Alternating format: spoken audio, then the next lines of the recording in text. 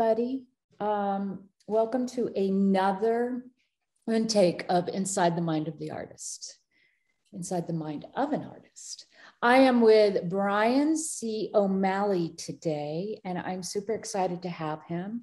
He is going to talk with us about the importance of collaboration. Brian C. O'Malley is a painter. He's a 2D animator, interdisciplinary artist living in Greenville, Rhode Island. He has shown his 2D works nationally.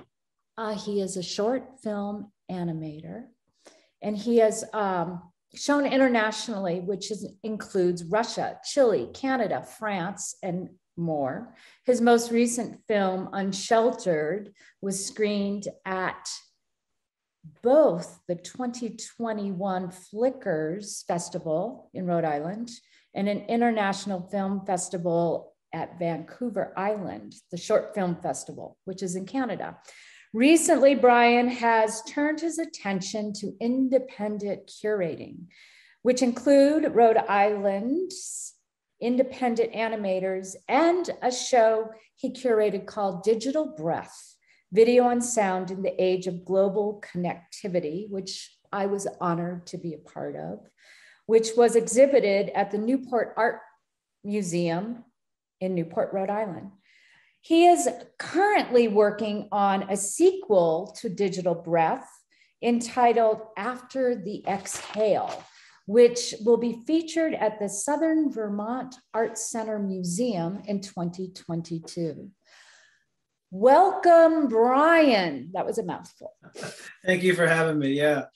There's a lot going on there for sure. All the acronyms kill you. So the first thing I want to talk about is you and I have known each other most of our lives, and we spent our summers on Lake Winnipesaukee on Jolly Island at Camp Rocksmere. And I don't know about you, but what I see, I don't know how you feel, but what I see in the watching you all these years, and especially using the birch trees and some of the influences that I can only assume that you have growing up on a lake. I know that I was completely influenced by water. Boats show up in my work. We grew up around boats, especially canoes and rowboats that we spent time on. And just the isolation that we experienced, which at the time as a kid, I hated, but as an adult, I realized the richness and the quality of it. And I was wondering if you might want to open with that a little bit. Oh, for sure. And I'm actually also at work on a project called The Island. And it is certainly 100% influenced by Jolly Island and the lake. And I was just there over the summer at Birch Island, which is across the way. And it was great to be there. Just 3 days of, just immersing yourself into the wind, the water, the mountains. It's a magical place. So for sure, I think for me, the influence definitely came down to the physical materials I might have been using, 20 years ago, 25 years ago.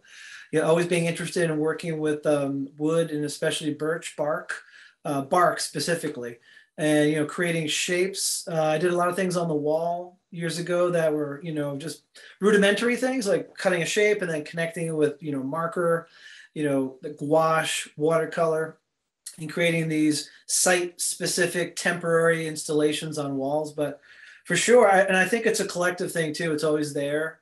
Your ancestors are always there, and we're collaborating with history. I was just going to say, it's a collaboration with nature and collaborating with the epigenes of our DNA, because both of us have ancestors that went back with Lake Winnipesaukee as well. Sure.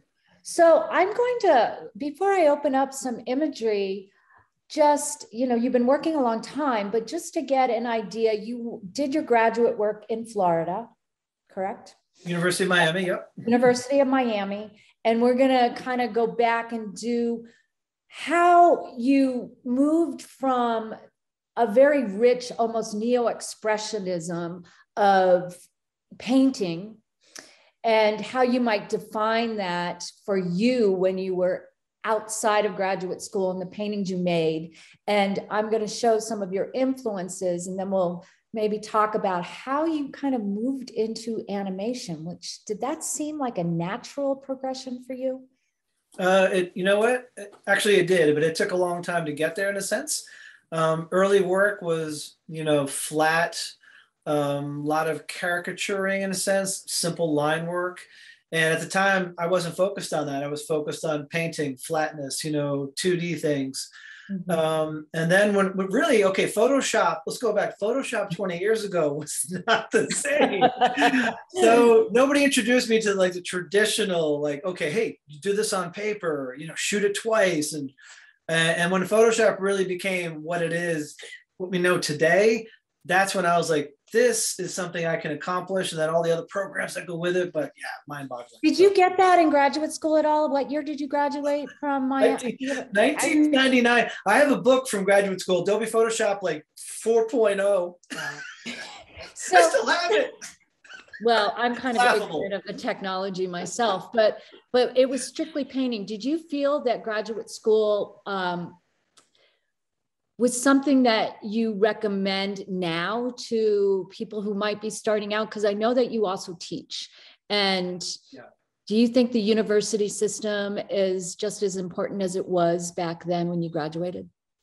I think it is. Obviously, it's an expensive adventure for students to embark on, but I think it's valuable, especially if they can find the right fit for what they're going to do. And that fit is really about, okay, your professors who you're working with, do they have something that you are attracted to? Like what kind of work comes out of that department? What are they thinking about? How do they approach it? Is it multidisciplinary? Is it traditional? Or is it, obviously combining many different things? So, there are programs like Skowhegan, for example. You could go to Skowhegan in Maine and spend 3 months in Skowhegan and just completely, transform your work. Or the Vermont Art Center, which I've talked about before, is another one. Mm-hmm. So did you decide on graduate school because of the instructors that were there, and did they have an interdisciplinary collaborative approach back then? They did not. No, not at all. There was one professor who was sort of dabbling, not the term mixed media, like he was dabbling with bringing video into his 2D work, but installation. And no, so I purely was thinking painting, that's it. And I got very much engrossed in doing a lot of sculpture, which led me towards installation work. And there was a few professors down there, one by the name of Tim Curtis, who was known, he's a Midwest, sort of artist who, taught at different schools in the Midwest, but he did a lot of installation work and, encouraged me to be open and invite many things, right. into the dialogue. Yeah. So it was great. It was a great experience. Yeah. When I went to graduate school, they made us choose. Either you're going to be in the painting department, the sculpture department, the printmaking department. You didn't get to do the interdisciplinary. And with that, I want to open up my screen and talk about hello, my screen, and just go through some imagery that you were influenced by. Could you talk a little bit about what neo-expressionism is to you to begin with? Yeah, I'd go back to the painters from the 80s and 90s, Julian Schnabel being one of them. And he now is a filmmaker, more known as a filmmaker. I don't even know if he's still painting. I mean, I haven't checked up on him. But his films are really wonderful. And At Eternity's Gate. So this is a Van Gogh influenced piece. So his last film was At Eternity's Gate. Willem Dafoe plays an amazing Vincent Van Gogh in that film. Vincent Van Gogh. Here's the Vincent Van Gogh piece. Yeah. So the previous piece is an Adrian Ghenie. Your previous interview, I can't remember the name of the artist. My fault. But she talked a lot. Harris. Yes. Yeah, Krista Harris. So she talked a lot about his work. And he's pretty young. I think he was born in 1977. And, he's really rocketed to celebrity status as a painter. But, this painting, obviously directly influenced by Van Gogh, and the neo-expressionists were completely influenced by Van Gogh and Cezanne. And you can see it in their brushwork, the boldness of the color, not concerned about modalities of like rendering a figure, more about expressing the figure and maybe the figure in turmoil inside of a square or rectangle. In this picture here, just just to actually be in front of it, which I have not been in front of it, I can see the way it was produced, like the slashing marks, the scraping. We could think about Gerhard Richter as well. Another major influence on young painters or painters of any generation. But I think also the use of color. I think with Adrian Ghenie, there's always a darkness that is pervasive, and it might just be his little, he's talking about something that's always there in the background. And quite literally in this painting, you kind of see this really dark negative space. Sure. Yeah. Where the Van Gogh piece, I think the actual painting, the sunflowers from, I believe, 1888, so there, experts might talk more about, the way he's putting the brushstrokes down, sort of this psychologically charged way of painting, and the immediacy, like he had to get a painting done. He had to get it out of him. Well, what's interesting is it looks so static next to Adrian's piece, it does to me. And at the time, it was like massive movement. Right. Yeah. Neo-expressionism, way before kind of taking abstract and figurative and moving them together. But this might have been considered a bit abstract for its time. Sure. No, right. Exactly. Even I bet you a lot of artists were like, well, where's the drop shadow? Where's the shadow? From the bonds. How come every single bulb is painted the same sort of tone? Right. But yeah, I mean, I'm not going to say it's my favorite Van Gogh painting because it is not. But I'm really making the connection to Adrian Ghenie and his generation, neo-expressionism, and then obviously where I headed in my painting and still do this in my painting. I can look at a Van Gogh self-portrait and go, oh yeah, I borrow his moves, or I just make them my own, Do we have a painting up? No, this is another, Adrian, we'll probably get to one of yours here in a moment. The birch trees.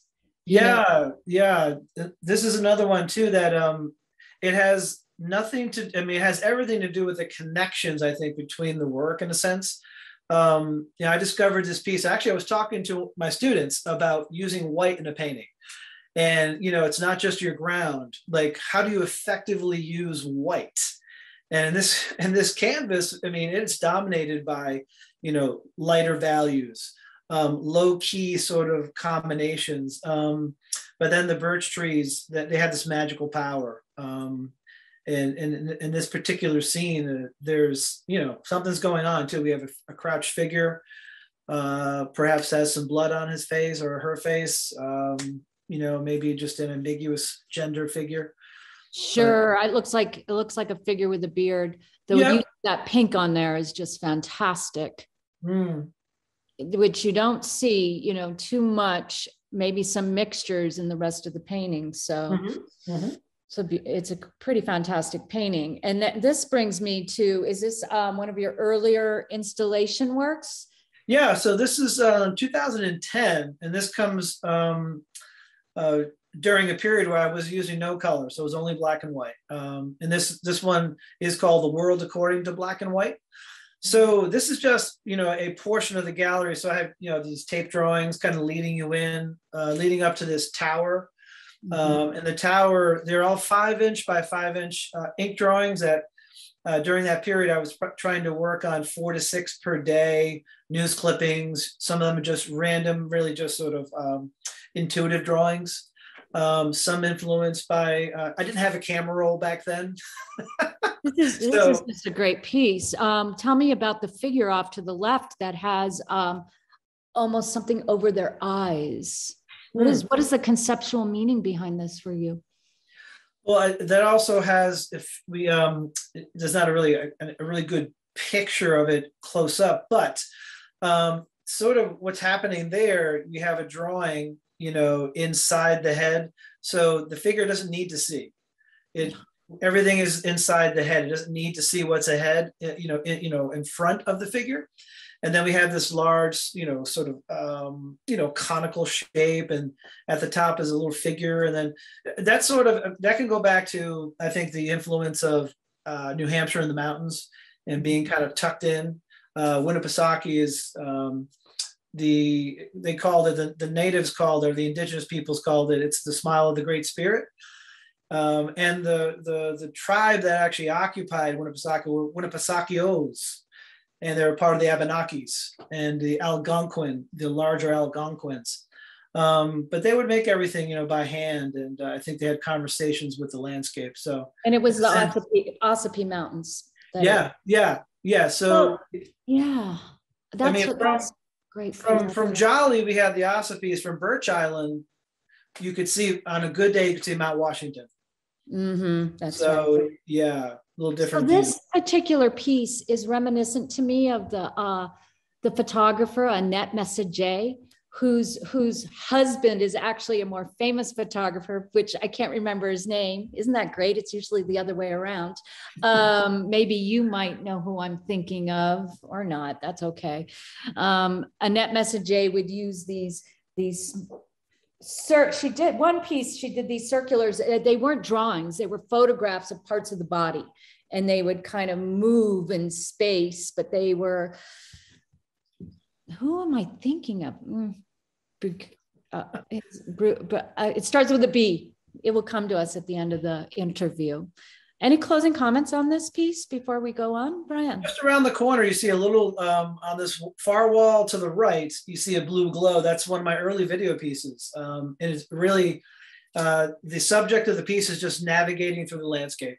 So it's a very simple, minimal piece. But one of the first things I did, like 2010, not animated, live action piece. So just, I was trying to combine things to see if I can get the energy and flow and the, sort of me collaborating with myself with different modalities.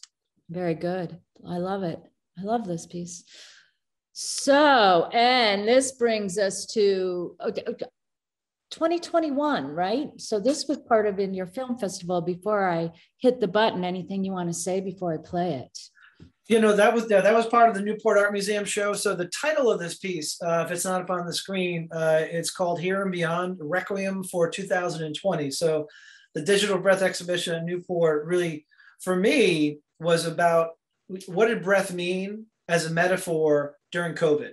And what did it mean, especially during, the later 2019 into 2020, and then the whole of 2020. So all of us, got our heads together and thought about what this really meant. And we were forced into these digital compartments. And so this piece is sort of, it's a life cycle.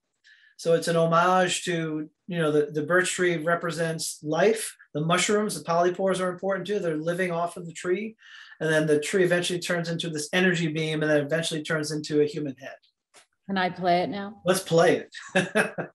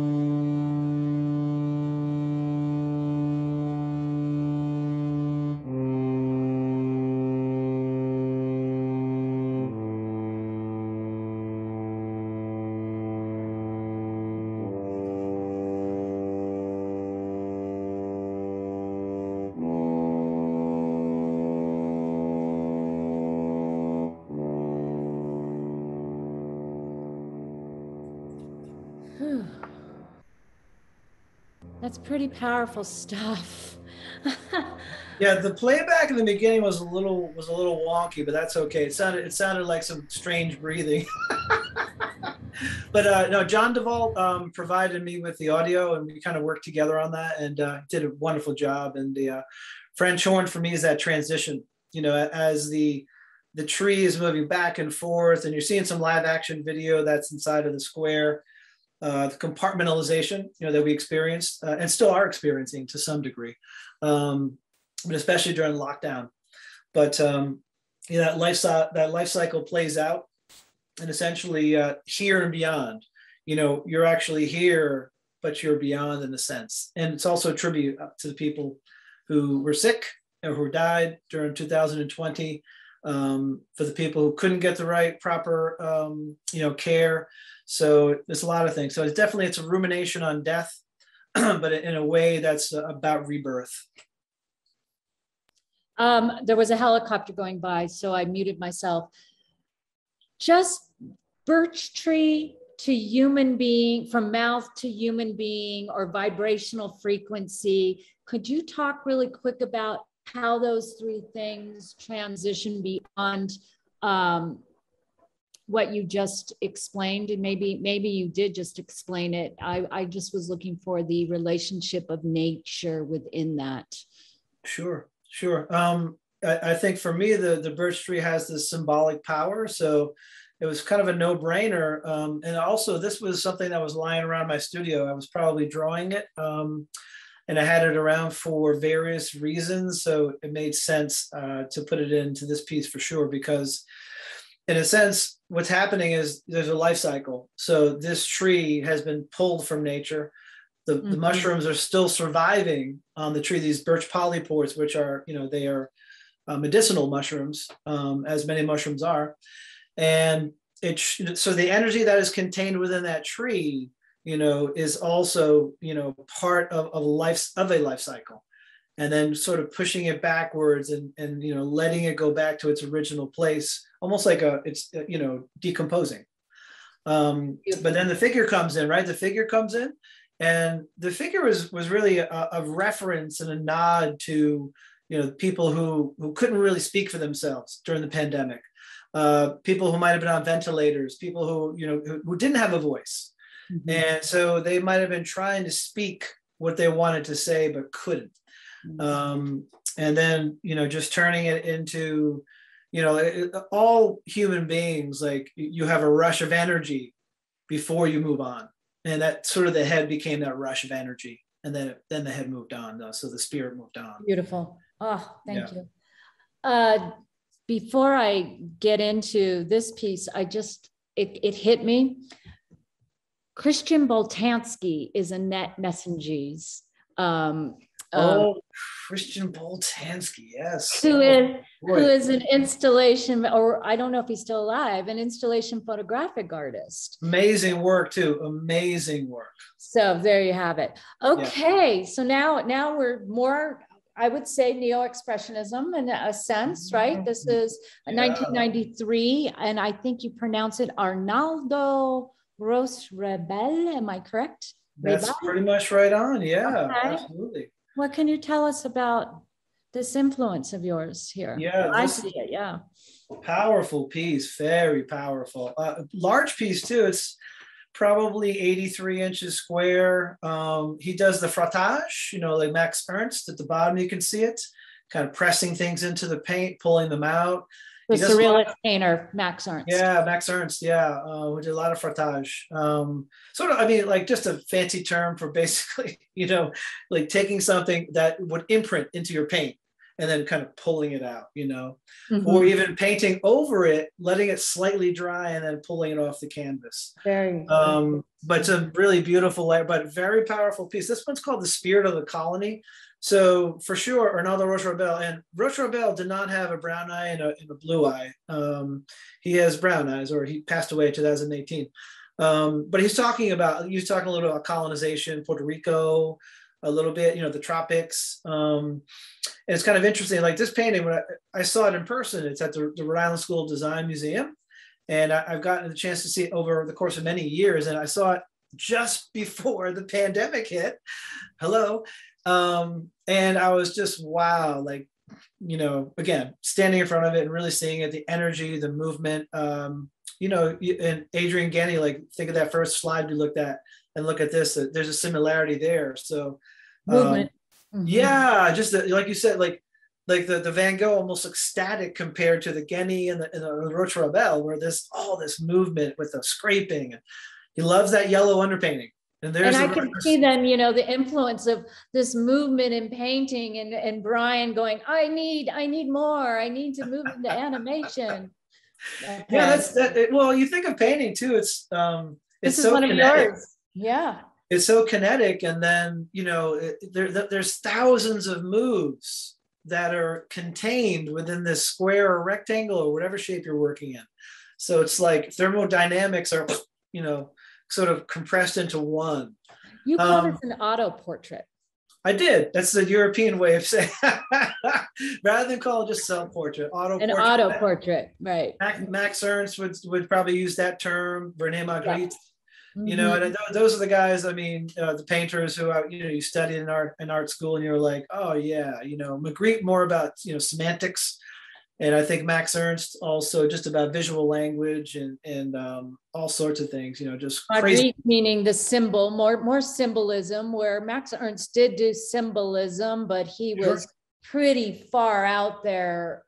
Him and Leonora Carrington and his wife later, Kay Danley,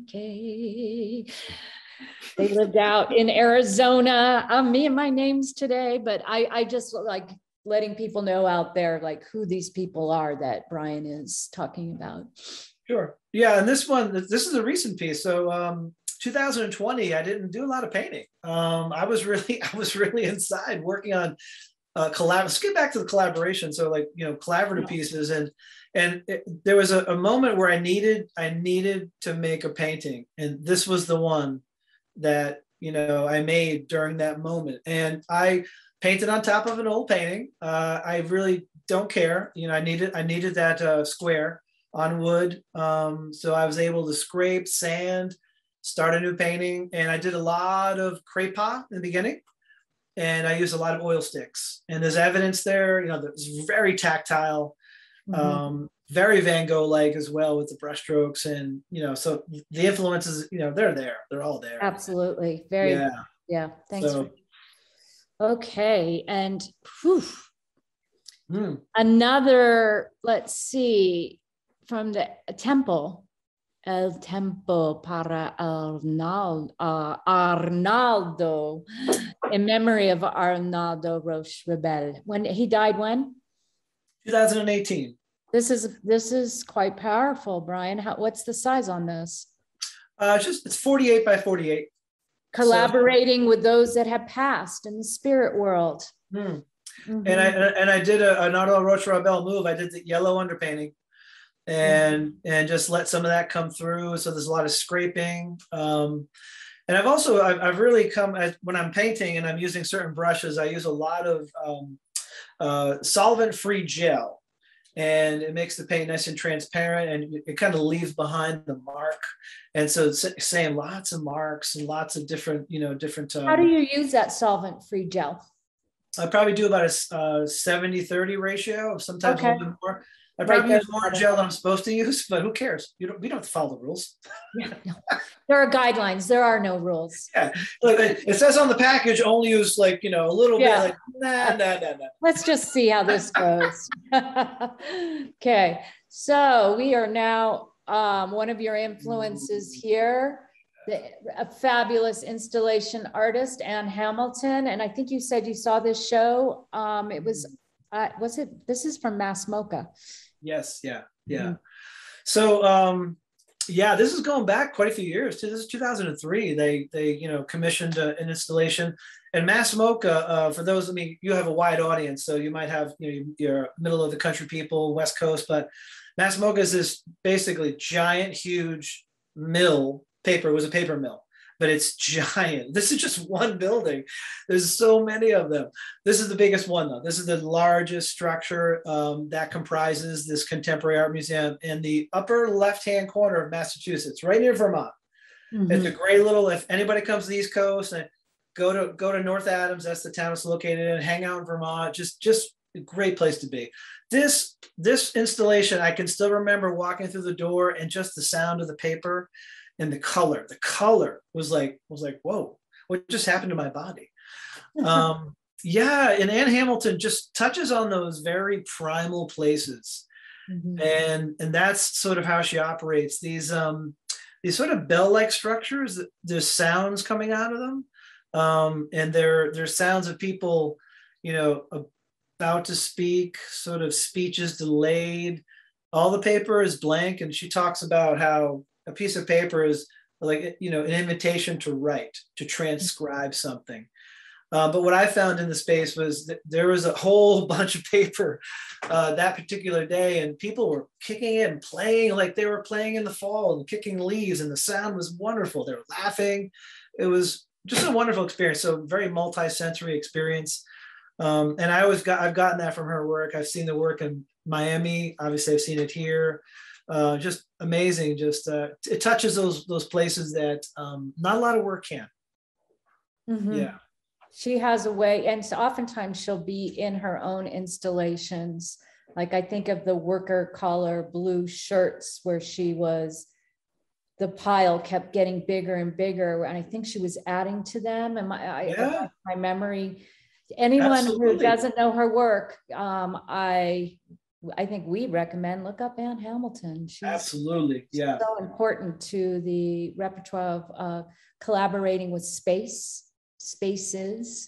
She often finds big empty warehouses, and they can feel very haunting as well. When you go to site-specific places. Okay, moving on.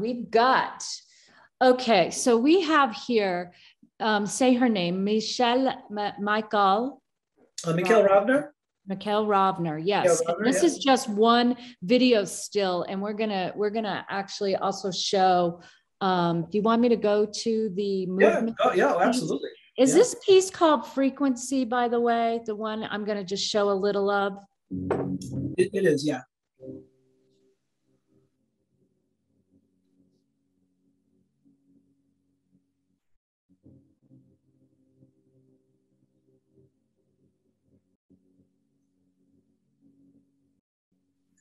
Sounds like the volume is down.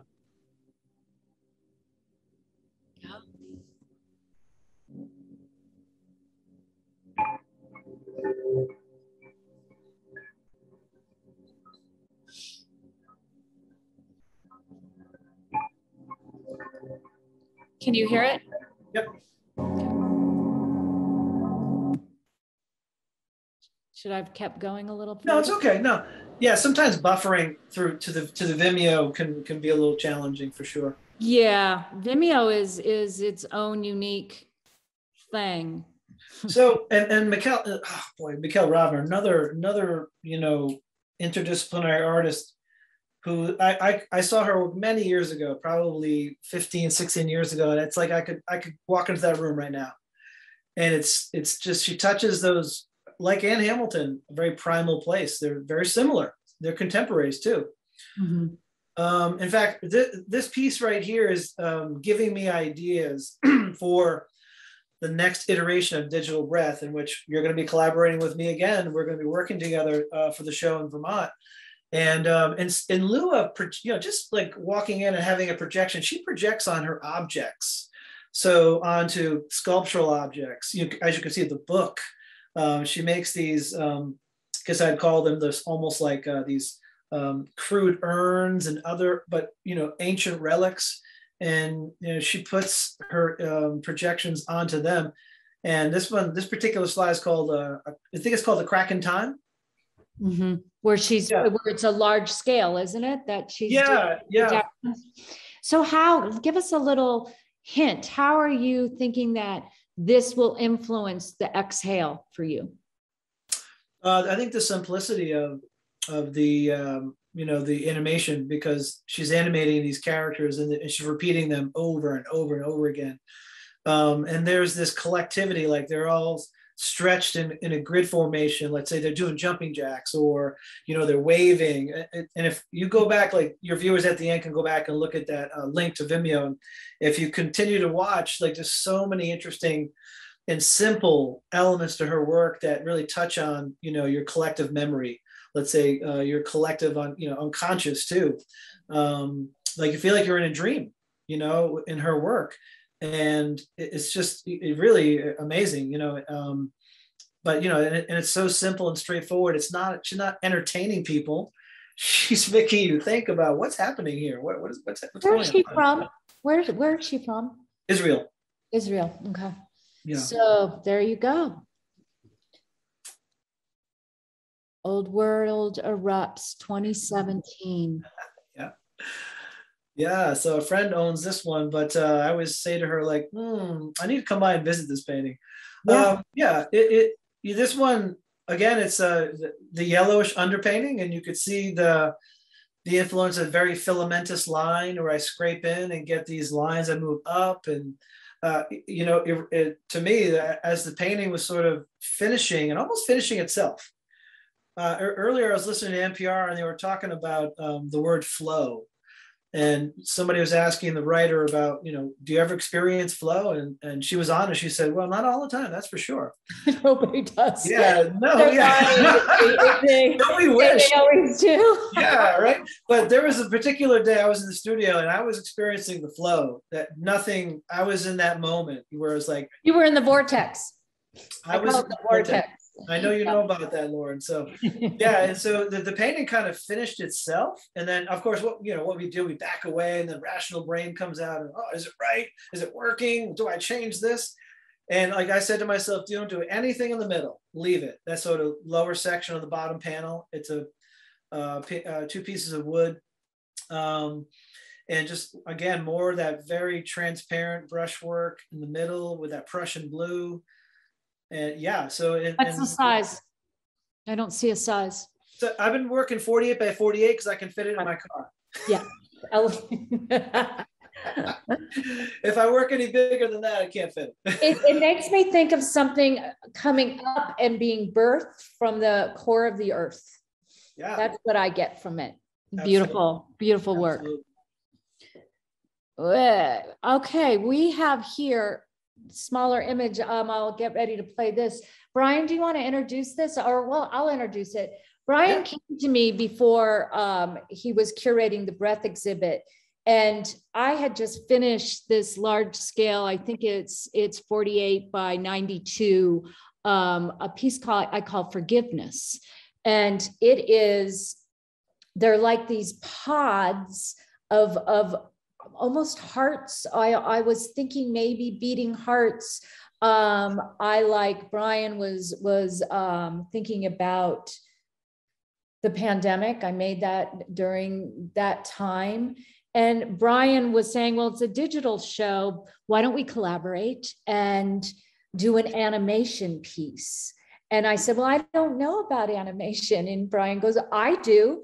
And so one night he calls me up and he's like, well, we need to start with some writing. And I'm like, okay, writing. And I just sent him something, and it was just, I wrote it on the cuff. And then he came back to me and he goes, now we need a recording. And I said, oh, I'll go into my closet and I'll do it now. So I went into my closet and I did this recording, and it all just kind of flowed.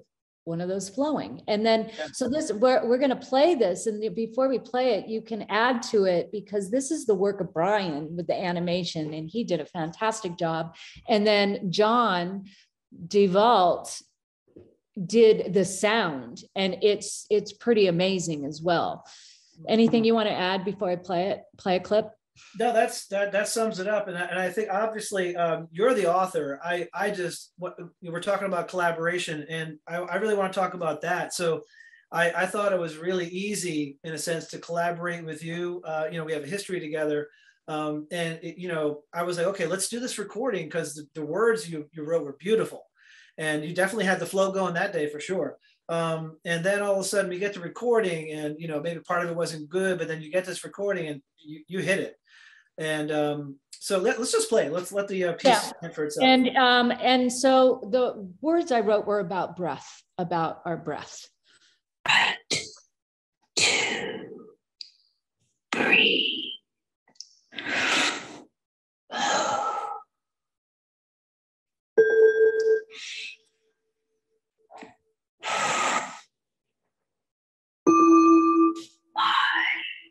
Breath. Your breath. Our breath. So this was installed on a, how large was it installed on a wall? It projected on a wall. I mean, it was projected. Yeah, so it was projected about 120 by 72. That's HD ratio.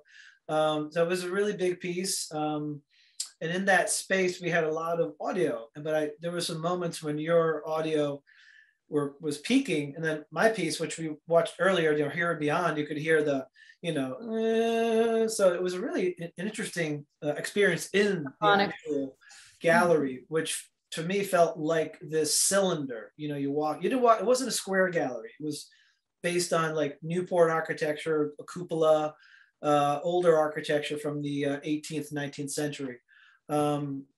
But I mean, like, it was really easy.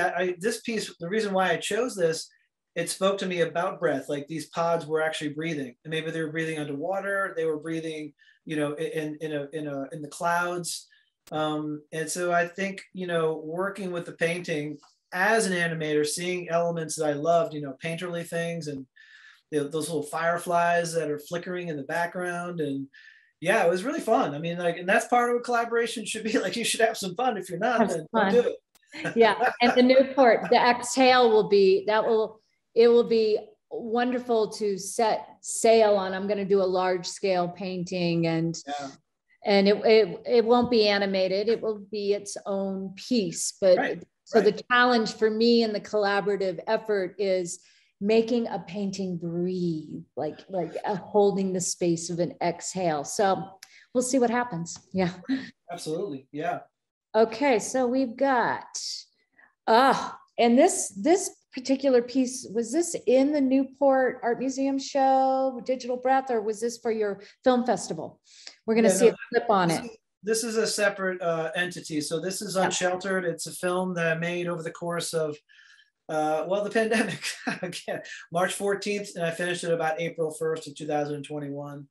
And specifically made not just for film festivals, but like screenings. So we've been screening in the shorts program in the state of Rhode Island. And this piece, I can talk more about collaboration too.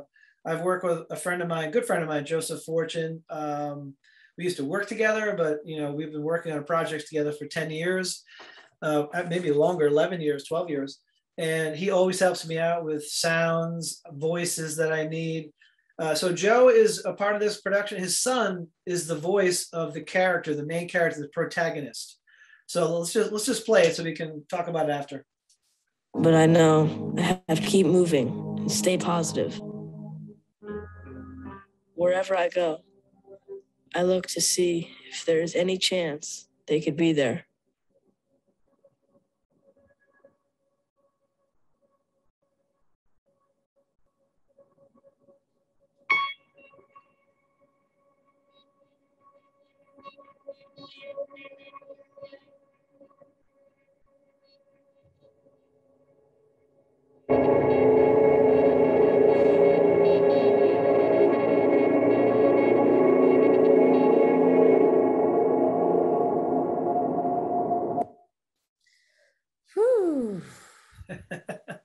So yeah, I'll talk a little bit about that. So yeah, that piece, it follows the playback on the audio was a little spotty, but no, we can put links at the end for all your viewers who want to see it. So for sure. So I probably will release that film to Vimeo, so everybody can see it soon. It's making its round. A lot of festivals this year, unfortunately, they're postponing. They're online. It's not the same online. I want to meet other filmmakers. I want to talk to them. I want to talk to audio people and collaborate. So I want to, so we can set up projects together. You know, and I think that project, and then I was working on all these things at the same time. So not only Here and Beyond, working on our production, Forgiveness. I was working on the film. I was working with, you know, Pure Audio Piece with Joseph and a few other people, John. And so my collaborative hands were all over. And I found it, you know what, I really was invigorated by it, very invigorated, you know. And the only thing I would say that was a negative is I wasn't able to say, be in your studio and talk to you, go see John and be in his studio, go to Joseph, be in his studio, and really hang out face to face with the people I wanted to, you know, collaborate with. But we worked it out, you know, through Zoom calls, through phone calls, through you name it, right? Google Docs. Yeah, there's nothing like sitting in someone else's studio and just like picking yeah. it back and taking it all in, the little fragments and pieces that's how things get born and collaborated. But we do, you know, we're adaptable. Human beings are adaptable. So you're really moving on to a curatorial track, which is a whole nother realm of collaboration. Sure. And how has that been for you, you know, with egos and the, you know, how it is with artists? Yeah, that's a really good question, because I think ego, we've talked about this a little bit too in the past, where collaboration isn't always easy. I mean, you know, you might have a partner and sometimes just collaborating with your partner on dinner, like, I don't want zucchini, get that out of here. Collaborating with my dog. But collaborating, you know, it's finding the right fit. So, you know, artists who I really have, you know, a simpatico with, artists whose work obviously I admire, and whose work would fit, you know, the concept of, let's say, a thing like Digital Breath or the Shorts program. So there's so many things to consider. So, you know, we have, you know, our team of artists for Digital Breath. We have Steven Subotnick. You know, he's a professor at RISD. He's an amazing experimental filmmaker. You know, we have Daniel O'Neill, who I work with as a colleague at the Community College of Rhode Island. You know, he's very versatile. I know when I talk to Daniel, he's very analytical. He'll be like, so how many projectors do we have to work with? You know, he's going to ask me, where are all the three-prong outlets? You know, how dark is it in that one corner? You know, and that's, you know, so these are people who are willing to work with the situation and not expect that, you know, like, okay, we're going to cater to you. And the Newport Art Museum had a fantastic installation crew. They were amazing. Vermont, that's going to be up to us. So we're going to be collaborating on installation and working on putting the finishing touches. At the museum, they're going to help build things for us, but this museum is sort of grassroots museum. Beautiful space, beautiful location, but their budget is such that, like, okay, the artists, you know, come in with your work, we'll give you some money for a few things, but you install it, because you're in control of the work that way too, you know? That's right. And there's another word too, control. Like, so for me personally, as somebody who's doing curation, you know, there is a certain amount of control that I guess you have, but I would look at it more like, you know, you're the conductor. You know, you're like, okay, here's what I'm seeing, but you know, here, what do you guys think? You know, so it's what do you think as a collective?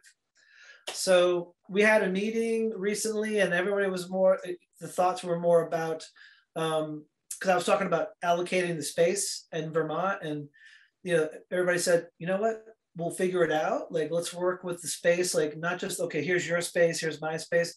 It might work that I take a little corner over there and Daniel goes over there and Lauren has a big, you know, expanse of the wall, and we keep, you know, projections away from it. So yeah, there's that sort of, there's a call and response in terms of what can we do as a collective unit to create this aura of after the exhale in this space, because that's coming.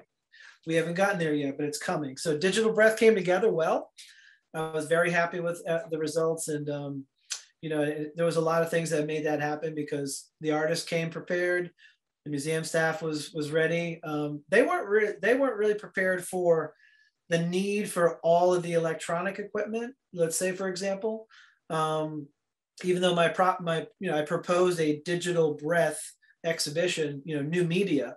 But they definitely were flexible. And Francine Weiss she's the head curator there. Amazing, just go with the flow type of a curator, as a head curator there. She does amazing work. So yeah, hats off. So I look forward to watching, the next 10 years of your trajectory of how you're going to move your work with the collaborative work, with more curatorial. It's exciting. It's very exciting, Brian. Yeah. I'm excited for the new film too. So you're going to be one of my voices, Mrs. King Bear. Yeah, Mrs. King Bear. From Lake Nipisaki, the King Camp. Yes, I remember them. That's I don't right. remember Mrs. King's voice. Mrs. King Bear in the new narrative, Mrs. King Bear, like I'm saying right at the beginning of the film, portions of this film are based on true events. And so I have 4 characters. All of them have they had trauma in their lives. Mrs. King Bear has ovarian cancer. Oh. And she's sitting, so we were introduced to Mrs. King Bear. She's typing, she's in New York City, she's typing, or a city, and she all of a sudden stops typing, and you see a tear roll down her eye. That's where the voice comes in. She's typing about, ever since I was diagnosed with ovarian cancer, I can't find the flow. Oh, this will be enriching. It will be enriching. And it's Oh yeah. And this interview has been an honor. Is there anything you would like to add to the audience to give some advice on those that are embarking on interdisciplinary works, or how to start incorporating interdisciplinary works and collaboration in general? How they might go about finding collaboration out there if they had a desire to do so, but didn't have any idea where to start? That's a pretty... for sure. I know that was extensive. Yeah. The first thing I thought of is just like when you're with, I'm sure you get the same recommendation you're painting students. Don't worry about making mistakes, because with the computer you have Command Z, you have undo, and you can just scrap a project, start new, with your content. Is talk to people, maybe talk to a photographer that maybe start a mini project, a short project with somebody that you feel comfortable with, and then see where that gets you. And it could be a combination of that person's photography, your painting, and some audio. And keep it simple to start. And then once you grow your skills, then you can expand and think about, okay, the next show you have, instead of it all just being paintings, you're going to have a projected painting. And what would that be? Like, sit down and think about that for a second. Look at Mikkel Ravner's work. Ann Hamilton's more installation, but Mikkel Ravner, to me, feels like these paintings are just coming to life. They're moving, crawling, doing their thing. Even we haven't talked about, I didn't put him in the slide deck, Matthew Ritchie, another one. He does these amazing installations. He also showed his work at Mass MoCA in Massachusetts. I think he's got a studio in New York. That's why he shows his work in Boston. He shows his work in the area, near me, not too far from me. So yeah, and then find some commonalities. Like if you look at the work of these other artists, they have a lot of helpers. So, okay, what portion of their work could I say, okay, I like what's going on here. How can I make that my own? How can I bring it to my world? So, Mikkel Ravner reminds me of when I was just a wee little lad playing Space Invaders, and it's like simple computer graphics, like even the sounds too, like just simple stuff. So do you find like the work of Bill Viola to be of a big influence, who I tend to think of as sort of the granddaddy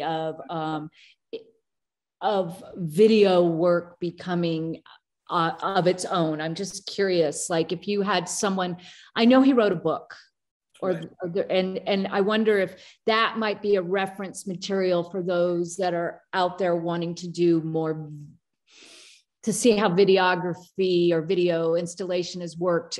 Do you have somebody else like William Kentridge?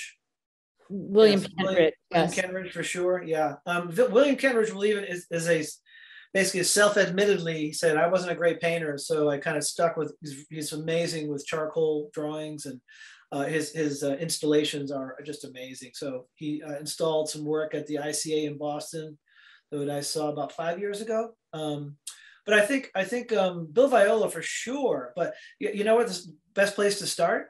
Go right to Vimeo. Go right to Vimeo. Very good, very good. Thank you. And then honestly, I look at the staff picks a lot. Now they're going to be conservative in their picks, but you're going to find something interesting. And then just go deeper, dig in, like experimental animators. So like Jules Engle is an experimental animator, California professor, probably more mid 20th century. I look at another person I might look to in the past, Maya Deren, early, female feminist. Oh yes, Puerto Rico. Yeah. From Puerto Rico. Marjorie Keller, former professor of mine, another one, early well, not early, but like 80s feminism, 90s feminism. Experimental filmmakers, who are really kind of pushing the boundaries of narrative and also bringing in their own personal, or don't look at anything and just start taking your iPhone out and doing stuff. I know. Yeah, absolutely. Sometimes that studio practice is a closed door. So yeah. And I wasn't going to hold the interview here, but this is just a room, and I have all my electronic equipment all around me. So I have, my camera, my projectors, I've got all sorts of stuff. I go out to my painting studio to shoot stop motion, let's say.